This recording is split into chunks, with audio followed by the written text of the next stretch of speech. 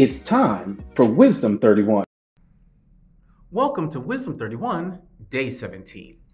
Proverbs chapter 17, verse 4 reads this way: An evildoer listens to wicked lips, and a liar gives ear to a mischievous tongue. I hear you, but I'm not listening. There are gateways of entry and exit into our lives, and our awareness along with our diligence can determine, their effectiveness. One of the biggest misconceptions about the enemy of our souls is that he's obvious, that he is some figure who is easily recognizable, menacing, scary even.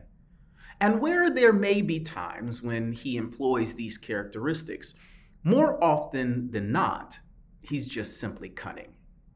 Might I challenge you to consider this statement? According to Scripture and all respected faith traditions, we do not live in a vacuum.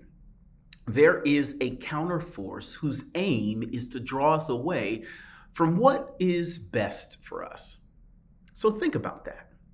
Think about, what does this mean and what does that look like for you? Is it obvious? Can the tactics used be easily combated? Do horns and pitchforks actually make sense?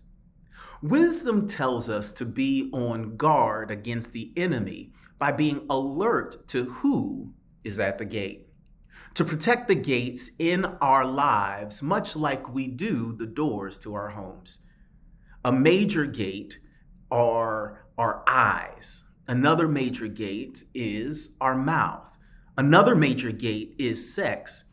And the last of the major gates is the ear gate.